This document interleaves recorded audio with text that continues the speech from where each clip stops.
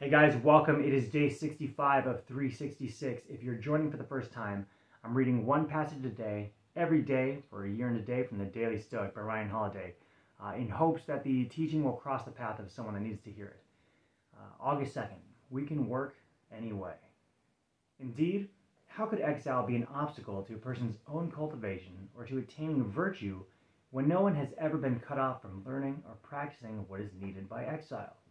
Toughness lectures. Late in his life, after surgery, Theodore Roosevelt was told he might be confined to a wheelchair for the remainder of his days. With his trademark of ebullience, he responded, "All right, I can work that way too." This is how we can respond to even the most disabling turns of fate, by working with whatever room is left. Nothing can prevent us from learning. In fact, difficult situations are often opportunities for their own kinds of learning, even if they're not the kinds of learning that we'd have preferred. Musonius Rufus, for his part, was exiled 3 times, twice by Nero and once by Vespasian. But being forcibly expelled from his life and his home didn't impinge on his study of philosophy. In his way, he responded by saying, "All right, I can work that way too."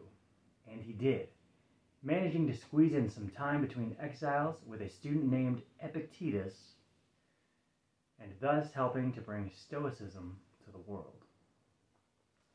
See you tomorrow.